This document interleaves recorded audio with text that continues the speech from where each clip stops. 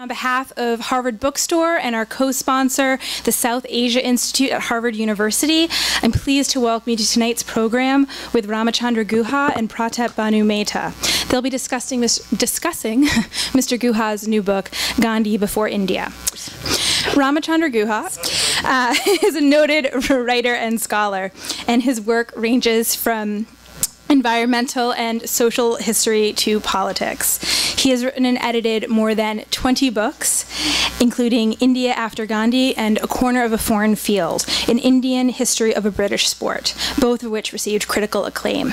He is a columnist for The Telegraph and the Hindustan Times, and although he is based in Bangalore, he teaches around the world and recently held the Philippe Roman Chair in History and International Affairs at the London School of Economics. Mr. Mehta is the president of the Center for Policy Research in New Delhi. In 2011, he was honored with the Infosys Prize for Political Science, and his writing focuses on political theory, society, and politics in India. It's no exaggeration to say that Gandhi changed the course of world history. His efforts in India were a critical part of that country's independence and inspired social change movements across the 20th and 21st centuries. But how did a young man from colonial India who planned on a career in the law become the champion of nonviolent protest? In Gandhi Before India, Guha explores the experiences that awakened Gandhi's conscience and philosophy and led him to seek social reform in his own country. Please join me in welcoming Ramachandra Guha and Pratap Bhanu Mehta to Harvard Bookstore. Good evening. It's a really special occasion, and I'm actually the kind of superfluous person on this table. The only reason I agreed to do it is because it's a great privilege to celebrate three things I love. First of all, I should say Harvard Bookstore, where most of my intellectual capital from all the years I was at Harvard, I think, came from this place. It's a truly unique institution, and I hope we'll all continue to support it. The second is, of course, any chance to learn more about Gandhi. And the third is to follow modernity's conventions and be shameless about celebrating one's friends like Ramachandra Guha. This really is an extraordinary book. I don't think I have to tell anybody in this audience what a momentous event it is in the history of Gandhi scholarship. I think given the size of this crowd, I think I'll just sort of cut my remarks very short so that we can get into the discussion right away. I just wanted to say a couple of things before I ask Ram to speak. First of all, it is absolutely extraordinary that we are now entering a new age of new golden age of scholarship on Gandhi. Gandhi is an exhausting subject, but he's also an inexhaustible subject.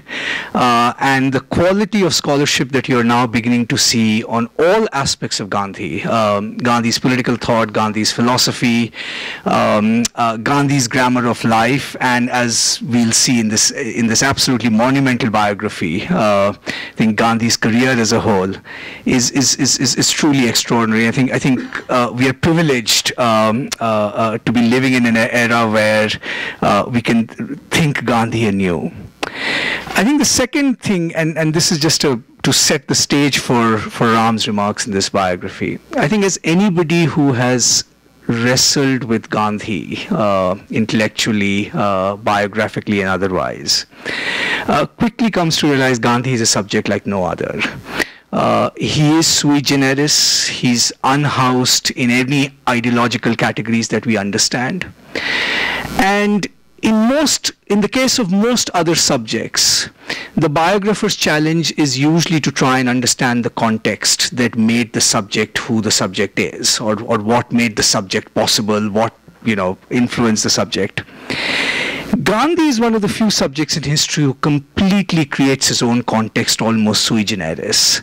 And you actually find most descriptive language breaking the boundaries of meaning when it comes to Gandhi. Just to take one example, it comes up in Ram's book, an absolutely fascinating subject, Gandhi's friendships. These are truly profound, extraordinary, wide-ranging in their cultural reach and sympathies. And yet it's still very difficult for a biographer to actually characterize what the nature of these friendships is. It's certainly not eros, as Joseph Lelyveld would have us believe, and Ram has a wonderful critique of his position. But it's not philia in the conventional sense either. You can think of almost anything Gandhi touched, dress, as Shyam Bal Ganesh has recently pointed out, even Gandhi's stray thoughts on copyright and the act of publishing. He literally is creating a new grammar, and it really takes a truly great biographer to be able to get inside what Gandhi is doing and recreate that world for us. The other feature about Gandhi's life, there's the 90 volumes of collected works, which is an extraordinary treasure trove. But the one thing that strikes you reading them over and over again is how deliberate almost everything Gandhi writes and says it is. It's very unusual for subjects, right, who take, in a sense, the intrinsic value of every moment and every relationship to the depth that Gandhi does. There's almost nothing casual about him, right? And that raises really, extraordinary interpretive challenges. And if there is one biographer who is equal to that task, Ram Guha, is it? He's, one of the world's leading historians and public intellectuals. He's already done extraordinary biographies before. His biography of Verrier Elwin is still a classic in the biographical genre. And his Gandhi, not surprisingly, will be the Gandhi biography for the ages. So Ram, welcome.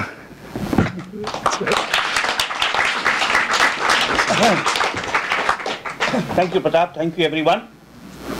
One can always rely on one's friends to say generous things about one's work. I'm really delighted to be here, partly because of the first reason, the Harvard bookstore. In the great New Haven Cambridge rivalry, I originally took New Haven side because my wife studied there and I taught there. I've slowly shifted partly towards this side.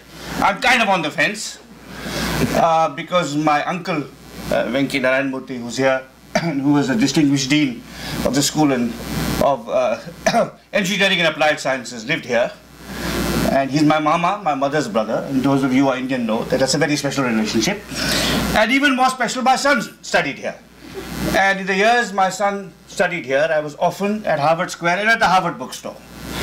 And whatever you may say about the University of Yale, and whatever you may say about the town of New Haven, it doesn't have a bloody good bookstore. It's been impoverished in that respect, at least from when I first knew it in 1985, and maybe indeed from 1885. So I'm really very pleased to be here at at a place which more or less may be my second American home. New Haven is still slightly ahead for obvious reasons, and I'm going there from here.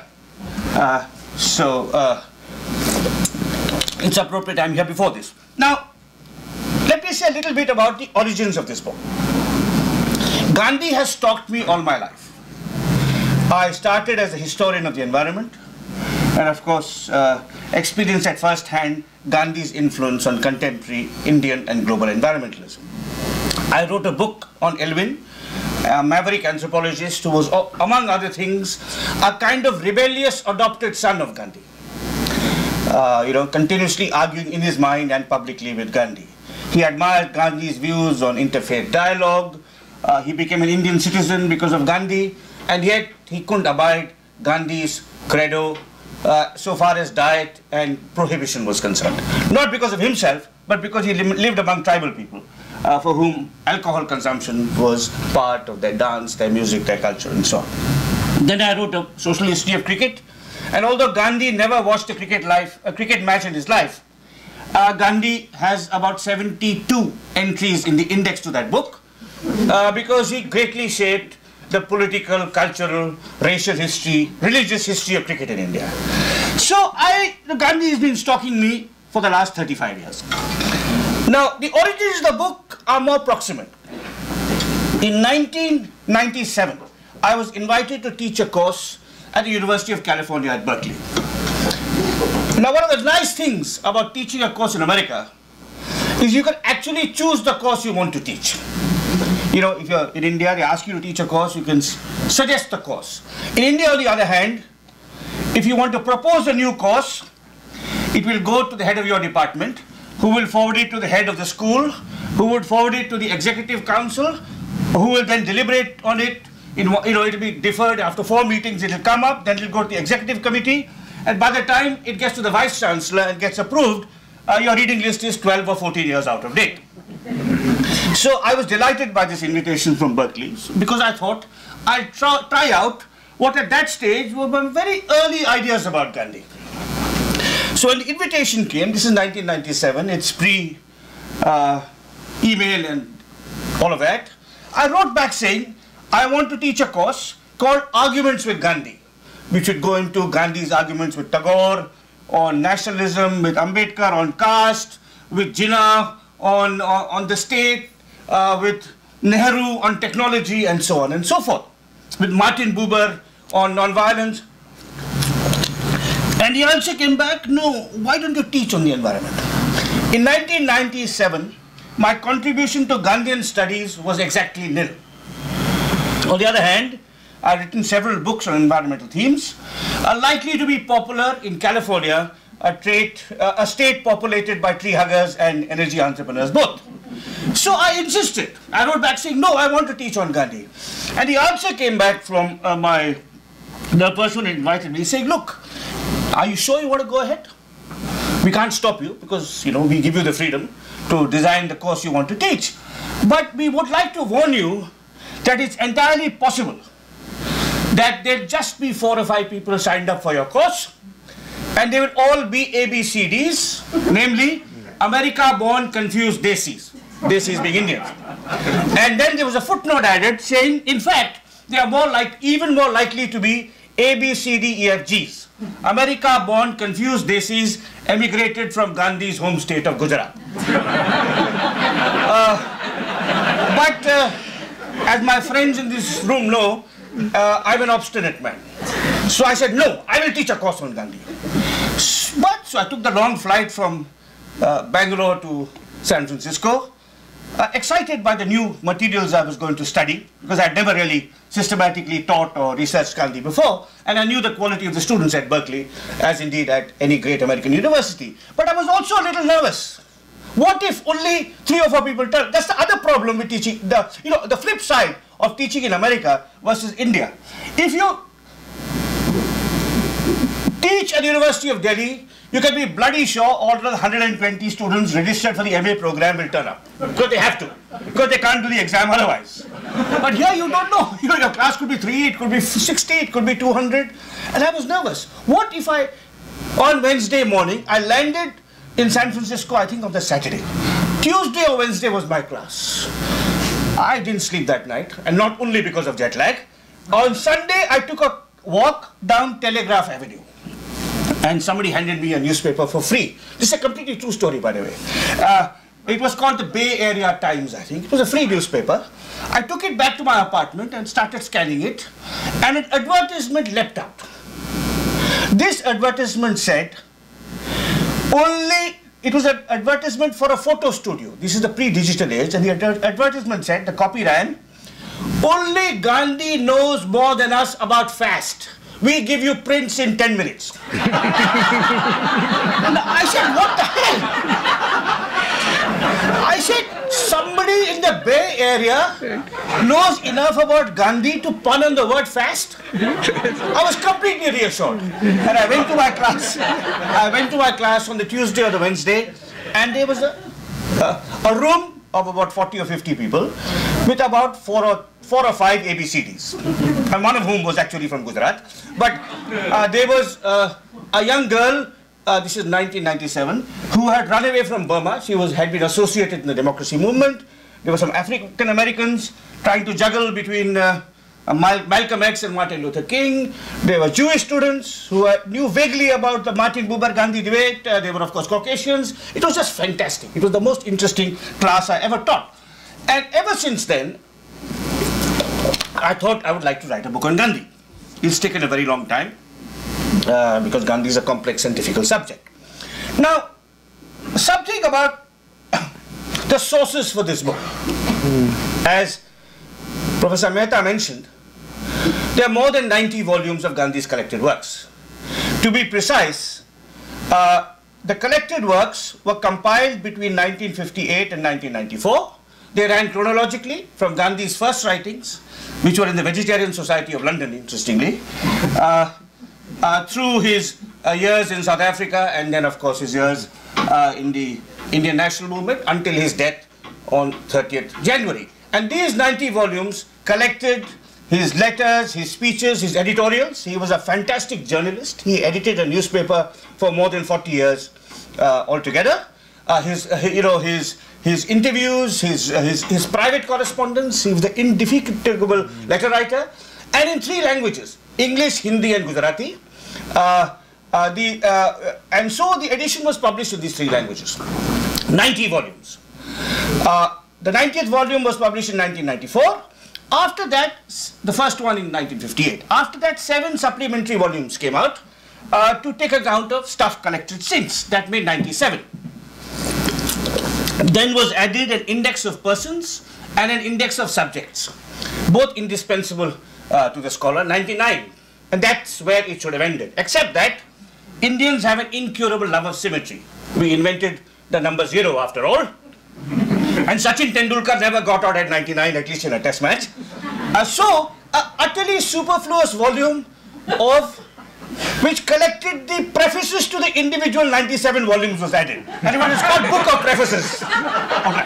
Now, so you had this 100 volumes, of which 99 were useful, which one had to plow through.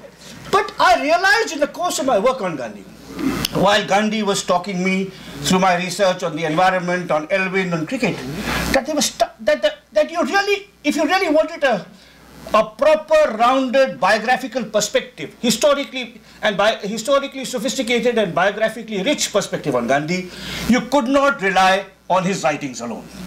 You had to look at letters to Gandhi, which are not reproduced in the collected works, except for a few exceptions. You have to look at letters about Gandhi. I found in archives in India, South Africa, and England an extraordinarily wide range of government reports on Gandhi, because the British were obsessed with Gandhi, and the British had fantastic intelligence gathering skills. So they are reflections on Gandhi right from the 1890s to the 1940s, written by lowly district officials right up to the Viceroy and, of course, the Prime Minister. Then you have newspaper accounts, which are in some ways even, or at least as rich as the archival materials. And Gandhi was reported about in the local press, the regional press, the national press, and the international press. You know, those of you who have an interest in these things, just go to the New York Times, which is, I think, on the New York Times archive is something called ProQuest, which every Harvard student gets for free. And if you just do New York Times Gandhi 1921 to 1948, and you'll see thousands of entries coming up. And all these kind of wide range of sources give you a many-sided perspective on Gandhi. So that's the first, in a sense, a respect in which I hope my book, Gandhi Before India, adds new material.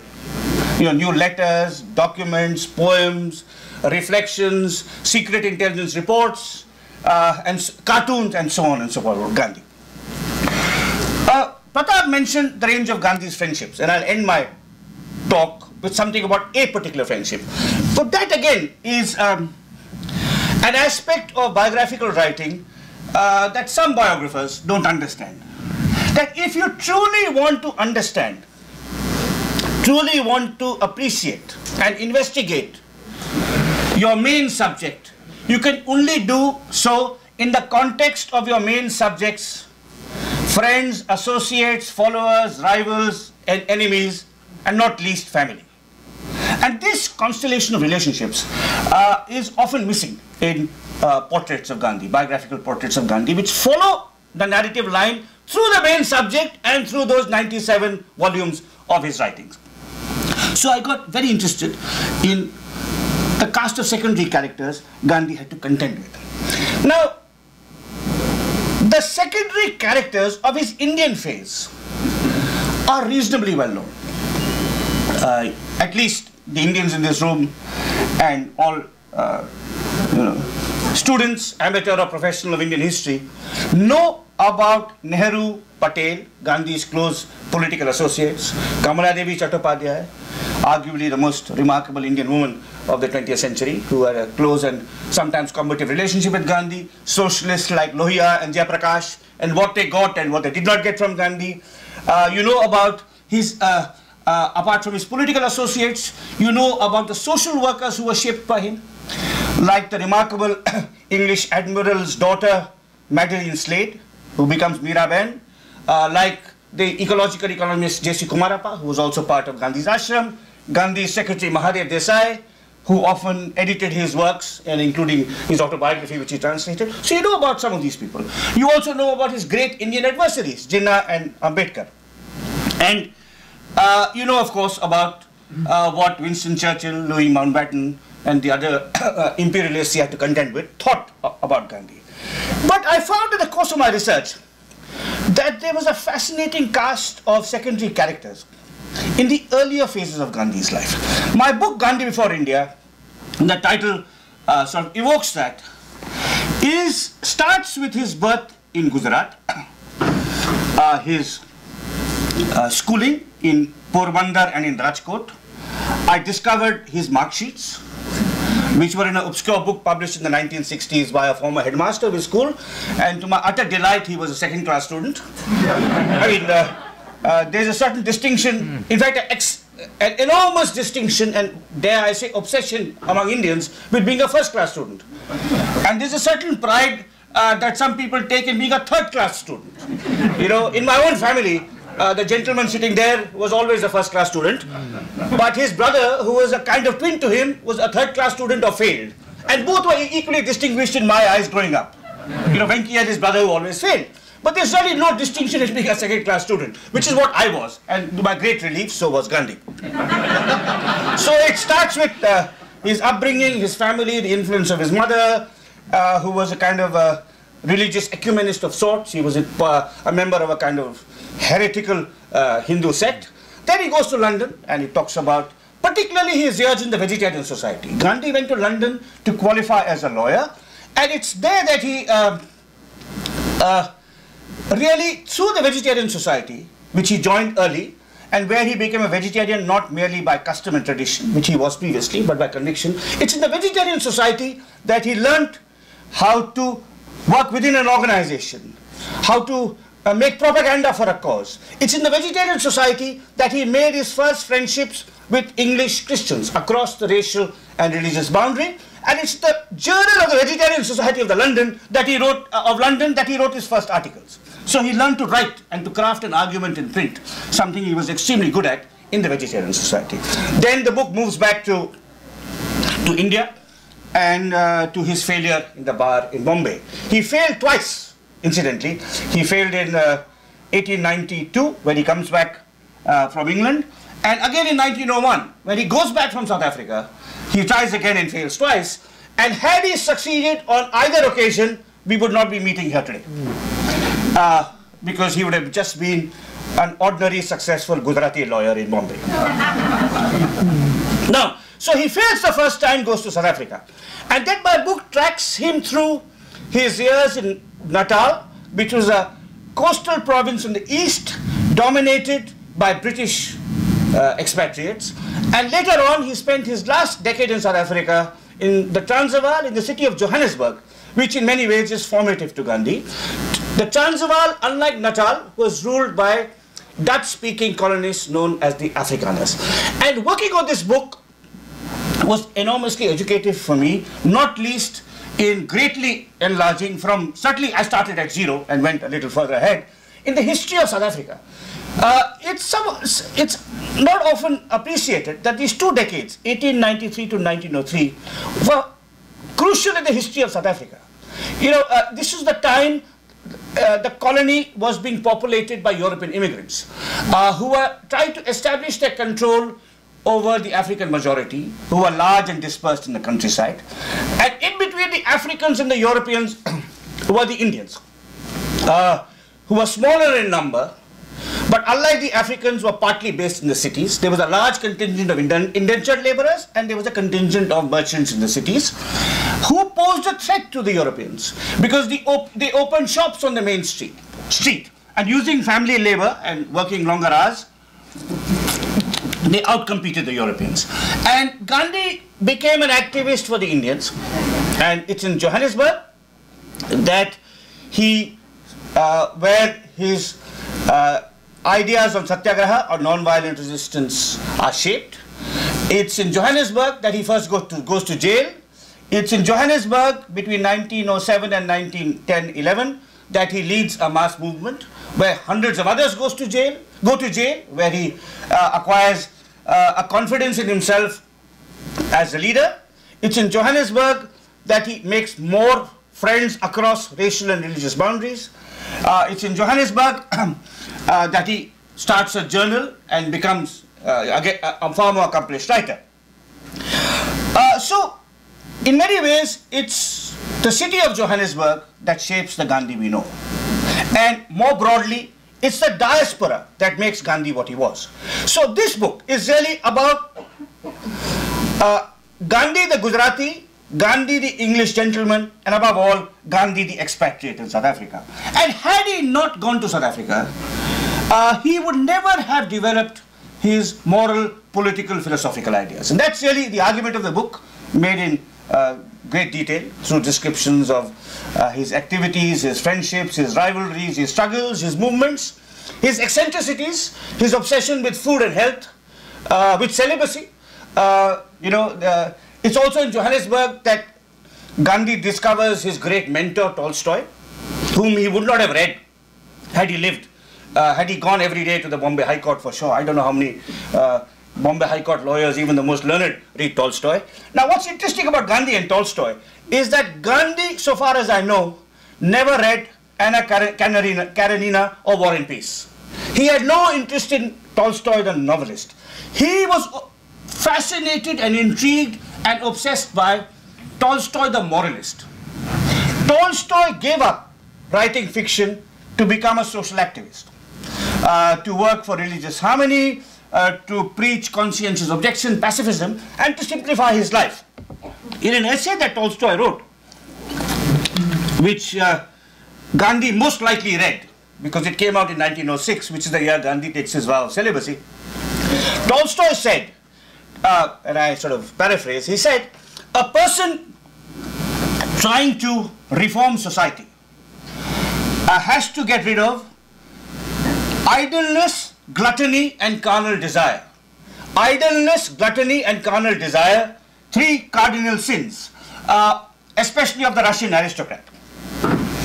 And Gandhi had no problem with idleness. He worked hard, not with gluttony because he was a vegetarian, but he became obsessed with celibacy. The control of sexual desire he saw as fundamental to detaching himself from worldly pleasures and dedicating himself to a life of social service. And one consequence of this was that he separated himself from his family. He sent the family, he had 4 children, to a rural settlement in Natal while he continued his activist work in Johannesburg. And my book has a great deal about various aspects of, how should I put it? It's about Gandhi's heroism, his struggles, his sacrifices. It's about his eccentricities. It's also about his deficiencies. His partial blindness towards the Africans. He starts with a kind of conventional hierarchy of races, where the Europeans are at the top, the Indians are adjacent, and the Africans are right at the bottom. Over a period of time, he sheds some of those prejudices. He acquires a more nuanced appreciation of the oppression of the Africans. He advocates non-violent resistance for them too. He makes African acquaintances, but not really African friends. So that's one, you can say, partial blind spot, but which is typical of a Hindu man in the 19th century, to be somewhat or slightly or largely racist. The other great failure, of course, which I talk about a great deal in my book, is his relationship with his eldest son, who is a man of intelligence, passion, and ambition, who wants to educate himself, who wants to become a lawyer, but who is forced by Gandhi to, Gandhi tries to mold him in his own, tries to suppress his intellectual ambitions, make sure that he does not, his romantic passion towards his wife, whom he loved dearly, the son, is kind of Gandhi detests because it goes against the credo of celibacy, and he eventually the son runs away from South Africa to India, and becomes really a devastated and broken man. So it's a large canvas, historically, biographically, and if I have 2 minutes, I'll just read 2 or 3 paragraphs from the book, which is about his friendships, which Pratap also mentioned. Gandhi's closest friends in South Africa included a remarkable English couple. They were called the Pollacks. Henry was Jewish, Millie was Christian. They got married in December 1905, with Gandhi serving as the witness, and the next month they moved into the Gandhi household. So there was Gandhi, his wife Kasturba, 4 little children, and the Pollacks. Now, before I read out a few paragraphs about what this meant, I'd like you to appreciate how revolutionary this was. Could there have been in Cambridge, Massachusetts in 1905 an interracial household? Could there have been in London or in Bombay, so-called cosmopolitan international cities? We are talking about Johannesburg, the most racist city in the most racist country in the world, and you have this interracial household. And this is a household that is so strange to European eyes and to Indian eyes that the strangeness I'm going to reveal to you, and this is where I'll end, with an excerpt from the diary of Gandhi's nephew. Gandhi has a nephew called Chhaganlal who works on the rural settlement in Natal, where Gandhi's journal Indian Opinion is produced, and Chhaganlal is in charge of the journal and the settlement. And he travels to Johannesburg from Natal to meet his uncle. And this is how he saw the next few days.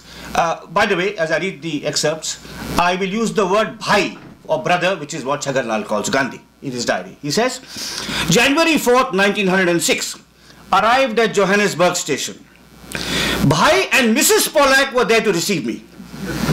Reached home at 7 o'clock with them. After a wash, went to the table for dinner. Found the westernized style very odd. I began to wonder, but could not decide whether our ways were better or theirs. January 5th, 1906. I walked with Bhai to his office 2 miles away. Talked about Indian Opinion on the way. We reached at 9:30. Seeing a girl working in the office made me wonder. The girl, by the way, it was a remarkable white Jewish woman called Sonia Schlessin, who, among other things, she's a major figure in my book, among other things, made Gandhi somewhat less patriarchal. So this is what he says. Seeing a girl working in the office made me wonder. The accounts of the press were gone through. Returned home with Bhai at 5:30 p.m. I began to wonder again when I found the English friends, the Pollacks, mixing freely with everyone. Now here you're talking about banyas who are really very fastidious, middle class merchants, which is Gandhi's community in Chhaganlal, fastidious about whom to eat, whom to mix with, what to eat, and so on. Now, so he goes on. January 6, 1906. A few people were invited to dinner at Bhai's house in connection with Mr. Pollack's marriage. Among the guests were English people, Muslims and Hindus. I felt they had crossed the limits in their jokes at dinner. And here is my gloss on this diary entry. Chhagan was puzzled and confused by what he saw. The white lady secretary in the uncle's office, the jokes and the banter and the displays of physical affection between Henry and Millie in his uncle's home, the eating at the same table of Indians and Europeans, Hindus and Muslims.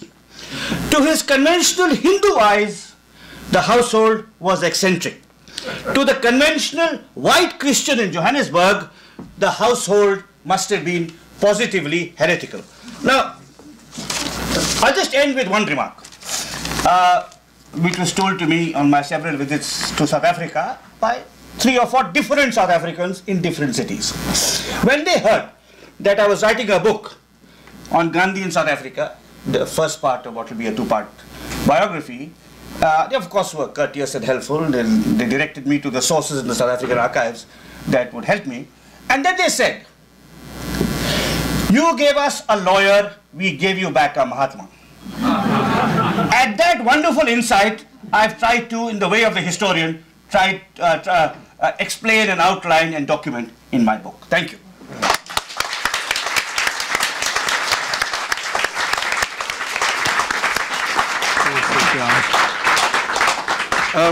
So we have about 20-25 minutes. We'll just open it up immediately to questions. So if you could just make your questions or comments very brief, because I'm sure there'll be a lot of people wanting to say something, and we'll try and give as many as possible an opportunity.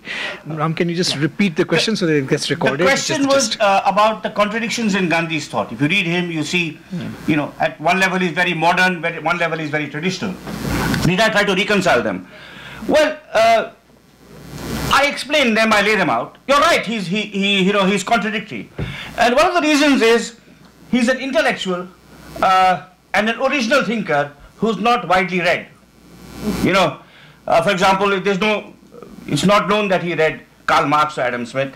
He arrives at he read some English dissidents, apart from Tolstoy, he read Ruskin.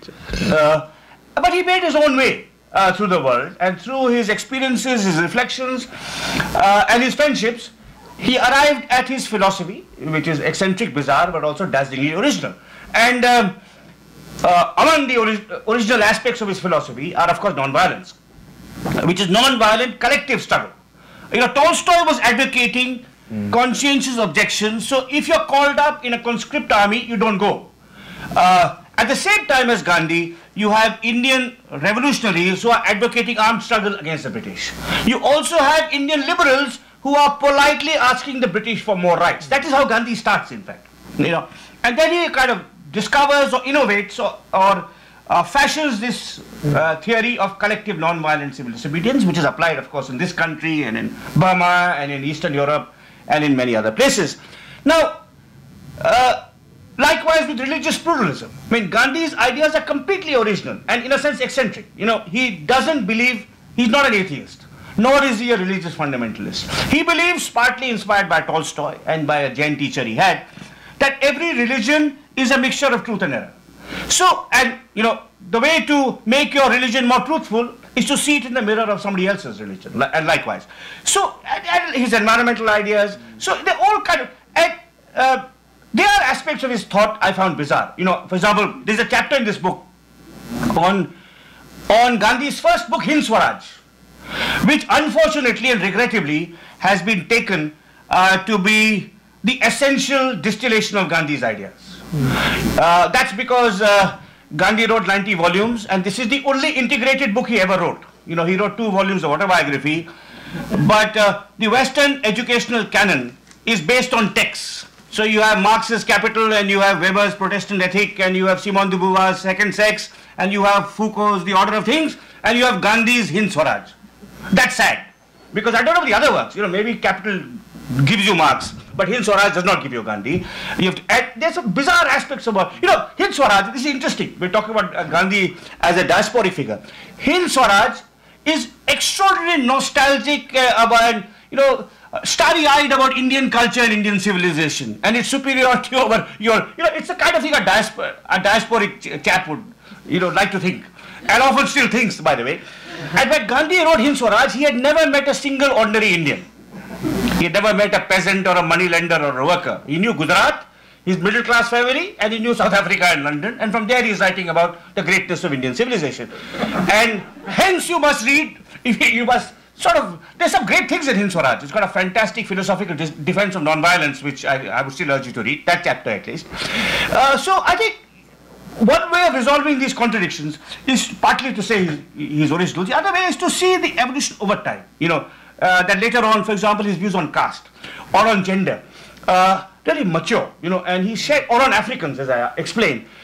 You know, you have to see it as a historian would chronologically to see the development.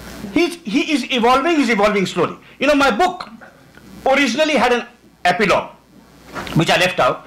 It's called Gandhi's African Afterlives. And that was meant to answer 21st century progressive critics of Gandhi. And I said, forget it, that's not my job as a historian, I'll keep it later on, all right. No, but I'll summarize it for you. His views continue to evolve. In the 1920s, when he writes Satyagraha in South Africa, he's much more appreciative of African culture in parts. In the 30s, he begins to advocate a joint front of Indians, Europeans and Africans. In the 40s and 50s, it's Gandhi's ideas that shape the anti-apartheid struggle. All the major leaders of the African National Congress from 1912 to the 1950s are inspired by Gandhi, and Gandhi himself is writing in the 30s and 40s that you can only have a consolidated front. And Yusuf Dadu and Monty Naikar, who are two great South Africans, travel to India, meet Gandhi, and then go and forge a famous Doctors' Pact, which is a pact with the African National Congress, which of course inspires the 46 passive resistance movement, 52 Defiance campaign, and so on and so forth. So Africans, African national, if you travel in South Africa, they will, who've seen all of this, will tell you that Gandhi was our leader too, of the second rank, after Mandela and Tambo and so on. But his views evolved. And if you read him in the 30s and 40s, it's quite different from the 1880s. And it's important, I think, not to adopt anachronistic attitudes to Gandhi or anyone else. One of my great maxims comes from the Cambridge historian F.W. Maitland, who says, that which is now in the past was once in the future. I mean, that's something which I think every historian should have above his desk. That which is now in the past was once in the future. And the question was, how does he shame the ruler, and was that really, in many ways, his most powerful, political tactic? There are various layers to that question, on non-violence. I think, and shaming the ruler also means recognizing the essential humanity of the ruler. Because of the friendships with English people that Gandhi made in England and in South Africa, because at crucial points, for example, when he was nearly lynched by a white mob in Durban in 1897, it was an English couple that saved him. Gandhi recognizes the essential humanity even in the person who's oppressing you. So, in that sense, you call through non-violence, through sacrifice, through going to jail, rather than shooting them out of the room, you recall them to their better or more humane senses. So I think that's part of what he learns. And as you say, he learns it through experience, through friendship. It's not a great revelation that he has himself. But there's a question about non-violence that I just put on the table. In many situations, non-violence works. It worked in this country. It worked in India. Will it work in China? Would it have worked against Hitler? Even in South Africa, the African National Congress, after 50 years of practicing non-violence, abandoned it for armed struggle. So there's a question. I think in many situations it works. There's a apocryphal remark, perhaps apocryphal, but perhaps true remark, attributed to Ho Chi Minh, which goes like this. If Mahatma Gandhi had been fighting the French, he would have given up non-violence within a week. Now, having said that, I think there's studies that show, I think there's some fine studies by political scientists that show that compared to movements of liberation based on armed struggle, movements of liberation based on non-violence collective resistance are likely to produce sustainable democracies in the long run. Whereas a violent struggle produces a totalitarian regime which practices retribution and revenge against its imaginary enemies and so on. But there could be limits to non-violence. One of the things I have to deal with in volume 2 or the next book is the question of Gandhi advocated non-violence against Hitler. And there was a famous rebuttal by Martin Buber, the great Jewish theologian. So there are questions, but by and large, yes. And I think by and large, the great thing about, and that's why I think Gandhi is to be distinguished from Marxists. Maybe not Marx. Marxists will tell you, and I say this as someone who intellectually grew up in Calcutta, in many ways the home of Marxism, will tell you, you have to hate the capitalist. You have to hate him. Okay, and likewise, of course, on race you would have people in this country arguing, you have to hate the white man, right? Now, I think these are things that Gandhi eschewed, and I think that's part of his nobility. Well, it's a wonderful question. The question that Professor Makfakar raised is that my account in my talk and partly in my book suggests that it's nurture over nature. And it's really circumstances and historical experiences that made Gandhi, and not his inner character. No, I think it's largely nurture, but also partly nature. I think two aspects of Gandhi's character that stand out are, or several aspects. One, as I've already said, skepticism towards received texts, which included not only intellectual texts, but also possibly religious texts. I think a curiosity about other faiths. You know, that's the interesting thing about Gandhi. You know, he's reading Islamic texts, Zoroastrian texts very early on. He's making Muslim friends, Parsi friends. He's going to churches in London. I mean, which Indian in 1888, 89 would walk into a congregational chapel? Right, that's fascinating. Then Charles Bradlaugh dies, and Charles Bradlaugh is an atheist, and he goes to his funeral. So he's even interested in the atheist community. So there's curiosity. He's a Hindu, but partly heterodox, but this also may have been influenced in part by his mother. But still, that's one thing. He's curious certainly about other faiths right till the end of his life. I mean, this is something very important. The other is, and this can only be nature, I suppose, or mostly nature, is a kind of capacity to take physical suffering. You know, like to be nearly assassinated twice, and yet come out of it, right, and carry on your work. To go to jail under very hard conditions and never complain about it. To voluntarily deny you the beauties and glories of Indian vegetarian food by saying no salt, spices and pickle. All right. To deny yourself the beauties and glories of sex. Now, this gives you so this is inner strength.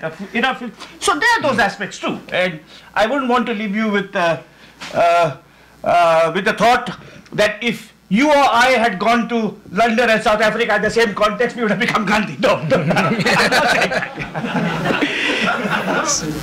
Yeah, I think the question was, in the course of researching this book, what are the new things I learned about Gandhi? You know, as I said, I've been, interested and obsessed with Gandhi all my life, and that's true of many Indians like me. Because, especially Indians in the humanities, the social sciences. I come from a family in which several members have been directly or indirectly associated with Gandhi. So happens that my grand uncle was the chief editor of the collected works of Mahatma Gandhi, for example. So, and I often argued with him about Gandhi. He was trying to rid me of the idea that you could be an atheist and yet believe in Gandhi, right? Now, that's an interesting thought. So I've grown up with all of this, and I've met remarkable Gandhians, I've studied him, I'm a historian of the 20th century. So what really surprised me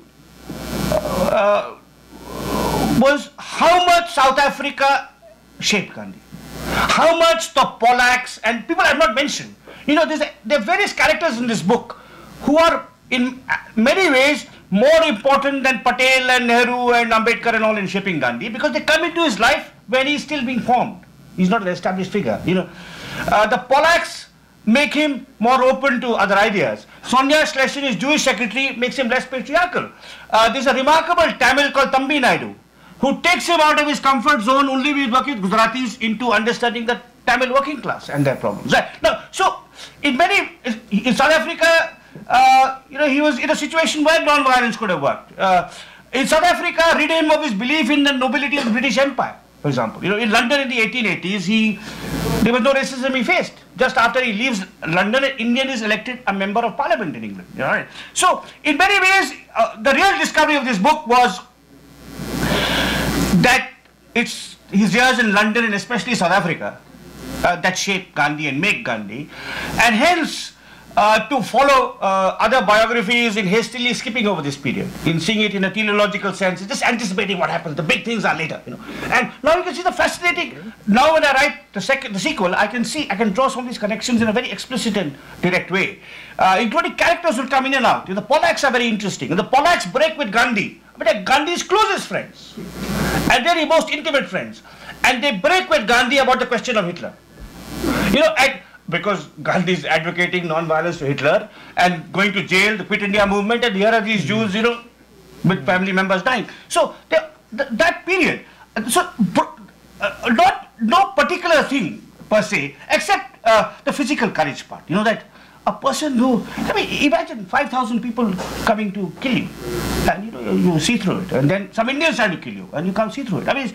Except for that, that the kind of personal courage of the man impressed me, but it was more the context, the relationship, and how in many ways he was shaped by South Africa. That's a broader lesson, not a specific one. Okay, I think so the question was about, it was more a comment about the importance of the diaspora and diasporic Indians in shaping African politics and beyond. And I completely agree with you. I'll just make one last point, a reaction to it, which is in a sense connected to my book, and it links to the earlier question, what are the things that surprised me? One of the things that surprised me, and was a complete revelation, was how closely Gandhi's movement and the diaspora, the suffering of people in the diaspora was followed in India. You know, I went to a great colonial source, which is the report on native newspapers in India.